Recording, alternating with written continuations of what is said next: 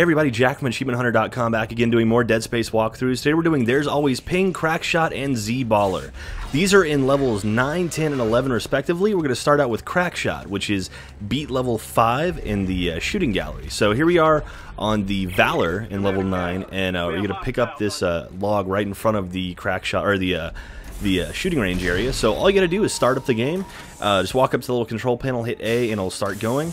Basically all you gotta do is shoot the red guys and don't shoot the blue guys. Easy as that. And you're gonna go through 5 levels of this, and it gets increasingly harder and faster as they go along. So it's pretty simple. I mean, this is the first level, so you can kind of see what I'm doing. Moving on, we're on level 3 now, and you can see after you beat a stage, you actually get a little reward. So here I got a medium med pack that's pretty sweet. So anyway, you don't have to worry about reloading because you've got unlimited ammo, and you just keep firing and just don't hit any blue guys. So here I am unloading. Ooh, almost I got him right there at the end. So there's my level 5 beat it, got it perfect.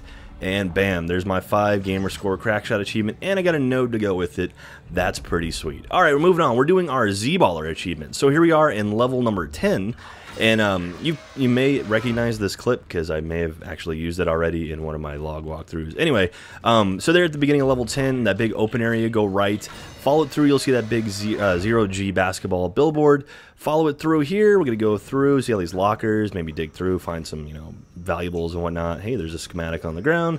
Some, I don't know, showers that bleed blood then instead of water. Anyway, so go through this door here, and this is the Z-Ball court right in front of me here. And there's actually a log you can pick up, and that'll explain the rules of Z-Ball, or you can just watch this video. It's pretty simple.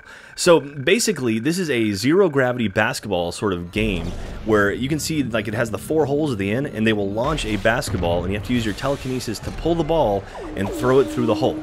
Now, you can stand at the front and just go ahead and just grab the ball and throw it right back in every time, or you can jump to the lit panels. You can see that panel in the back there is lit up white. So I jump over to it, and that's actually going to increase your multiplier. So the more of those white panels you jump on, the ones that are specifically lit white, the more your multiplier will increase. So I did that a couple times. I find the ball up in the air, grab it, and then throw it right back through the hole.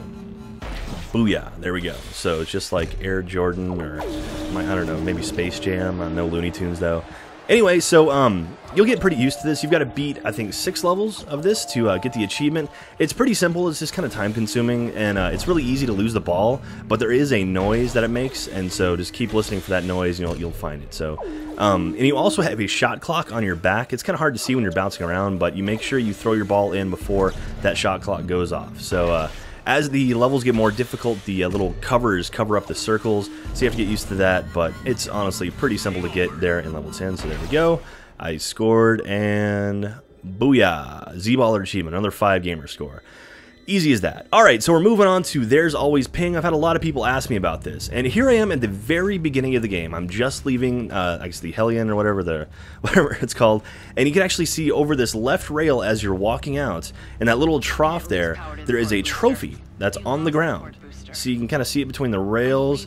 Yeah, so you can't do anything about that. But hey, don't forget, you come back to this exact spot in level 11. So at that point, you should have telekinesis. So hey, what are we going to do? We're going to find that trophy that's stuck in the trough again. Going to point our hand at it and bring it to us like so.